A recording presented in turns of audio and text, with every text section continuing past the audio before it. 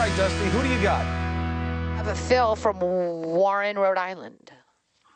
Hey, Phil, how you doing? What's your question? Hello. My question is that I started taking Ozempic for 6 weeks, and I stopped because of the things that were going on. I've not been able to eat well since.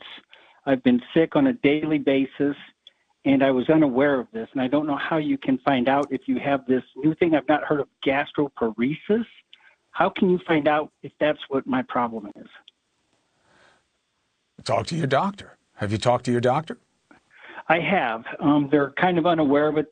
She said it should go away, and I'm just kind of waiting to see what happens. But in the meantime, it is a very uncomfortable daily thing. I'll tell you what. I'll put you in touch with Fies, and see if he'll help us out and talk to you and tell you what to ask for in terms of going to your regular doctor, or maybe you need to see a gastroenterologist. You know, somebody who deals with this particular part of the body. So the team will get back on with you, Phil, and they'll give you information. All right? Let me know how it goes. Next. Those diet pills. Luke from Seattle, Washington. I told you to stop taking that stuff. Yep. Luke, what's your question? Cuomo, how are you doing? So you're a doctor now? No. Okay. No, I told him to talk to his doctor. And I said that I'll have the team help him out. Then.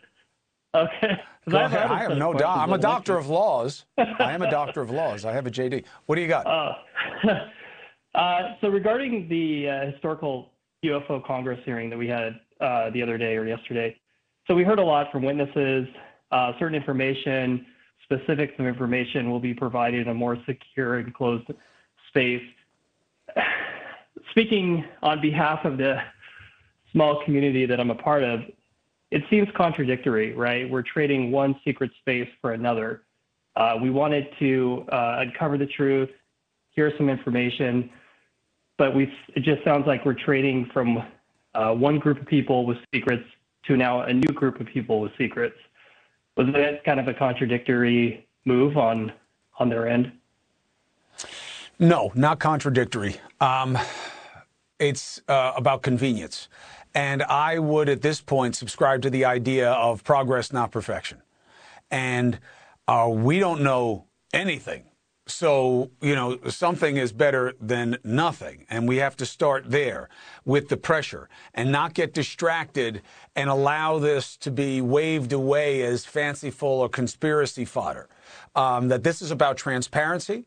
It's about them being honest about what they know and what their basis is for not talking about from a flight safety perspective, from a commercial flight safety perspective. All these pilots seeing all these things are all making it up. Doesn't have to just be about little green men. Doesn't have to be dismissed as only about the most fanciful of notions. Transparency, or a basis for the lack of transparency, is a very good goal. So give them a chance. They did it the right way yesterday. Let's see if they can do better. Hey, thank you for watching. Please go to newsnationnow.com, newsnationnow.com, and you can find NewsNation on your television provider. And don't forget to click the red subscribe button down below. Then you will get more of NewsNation's fact-driven coverage.